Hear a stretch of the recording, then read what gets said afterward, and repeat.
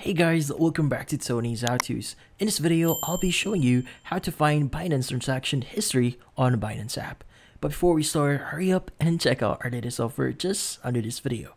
So let's get started. So the first thing we need to do here is we need to open up the Binance mobile app and log in into our account.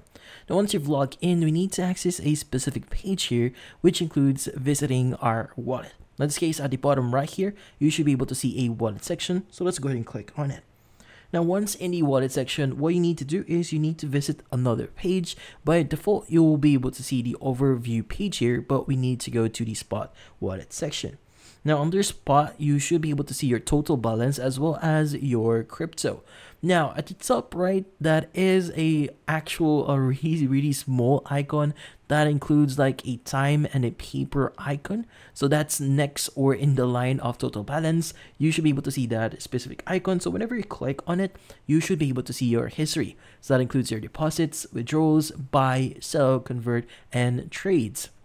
Now, if you only want to see your crypto, you could go ahead and choose crypto here. Or if you want to see your cash transactions, you should be able to switch to cash.